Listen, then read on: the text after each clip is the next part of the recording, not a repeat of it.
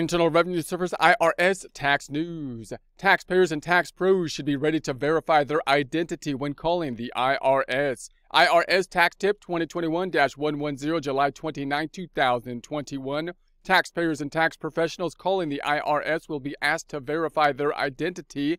This is part of the agency's ongoing efforts to keep taxpayers' data secure from identity thieves. So when you call the IRS for issues, obviously you're going to have to verify your identity if they're going to be talking about sensitive tax information. So you want to make sure you have the resources available on you when you call the IRS, because you might be on hold for some time to get a hold of someone over there. And you want to make sure that once you are contacted with them, that you have the information to verify your identity so you can actually talk to them about what it is you want to talk about. So before calling, everyone should visit IRS.gov, IRS.gov, the IRS website, to access resources like the Let Us Help You page. There's a link to the Let Us Help You page here to get faster answers to their tax questions.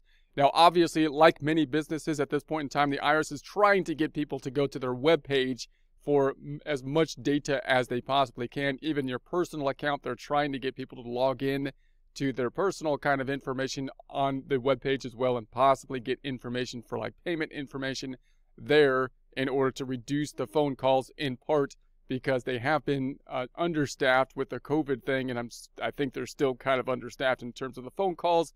Plus, they're trying to just move away to be more digital, like in general. So hopefully the call times are getting better at the IRS. They were really not good for some time, it seems, during the pandemic. But again, even still, they're trying to move people on to the website in general. So if taxpayers decide to call, they should know the IRS phone assistors take great care in only discussing personal information with the taxpayer and someone the taxpayer authorizes to speak on their behalf.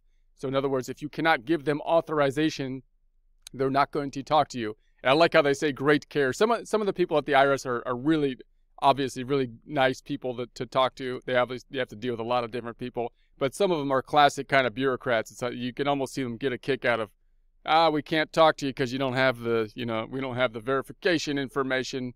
I'm sorry, So it kind of depends on who you talk to over there and on how kind of nice they are. But in any case, you're going to have to verify your identity in order to talk to them, and you want to make sure that you have the resources to do that so that when you actually get a hold of someone, you can talk to them about the issue you need to talk to them about. So to make sure that taxpayers do not have to call back, the IRS reminds taxpayers to have the following information ready. This is what you need, people.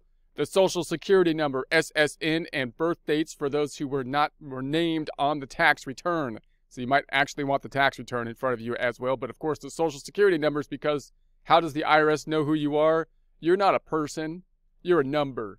You're a Social Security number. So make sure you got it when you talk to them, or they don't know who you are.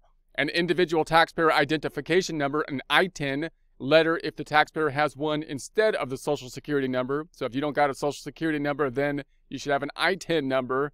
Their filing status, single head of household, married filing joint, or married filing separate. That should be on the tax return, so it should be up top, page 1, 1040. The prior year tax return. Phone assistors may need to verify taxpayer identity with information from the return before answering certain questions. So they're going to pull random numbers from your tax return, often like the adjusted gross income, AGI, usually at the bottom of the form 1040. And again, it depends on what kind of helper you're getting on the IRS side as to how much glee they take from you struggling to try to find this number that they're trying to get you to find on the tax return. And then hopefully once you provide that, then you can move on to the next verification question. A copy of the tax return in question, any IRS letters or notices received by the taxpayer. So if you're calling about a letter or notice, then you don't want to just be like, I got this letter, at some point. You want the letter in front of you because you can then give them the date of the letter and when they sent it out and whatnot, and possibly a number on the letter so they know exactly what you're talking about over there. So by law, IRS telephone assistors will only speak with the taxpayer or to the taxpayer's legally designated representative. There's a link to the legally designated representative, possibly a power of attorney, which you would need a POA in order to get someone else to talk on your behalf to the IRS, which could save you some stress to do that. But you gotta get the authorization for someone else to represent you in that way if you want to go that option. You might be able to do it online now, which is nice. Get the power of attorney signed online. But in any case, if taxpayers or tax professionals are calling about someone else's account,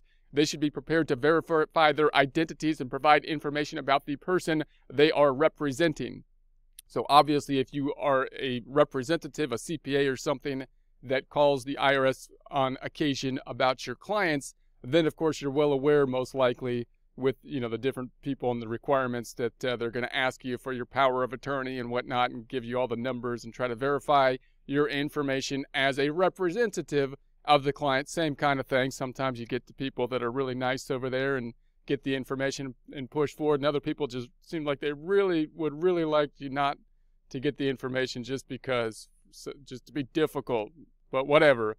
Before calling about a third party, they should have the following information available: verbal or written authentication from the third party to discuss the account, the ability to verify the taxpayer's name, social security number, or ITIN, tax period, and tax forms filed, preparer tax identification number or PIN if a third party designee, one of these forms which is current, completed, and signed. You're going to need the Form 8821, Tax Information Authorization, or the Form 2848, the Power of Attorney and Declaration of Representative. So those are the forms that give you the authority to kind of make decisions, or at least talk to the IRS on someone else's behalf, in essence being an agent in that sense for them. So there's going to be links to those forms and some other this crucial information here that you can check out, and there'll be a link to this in the description.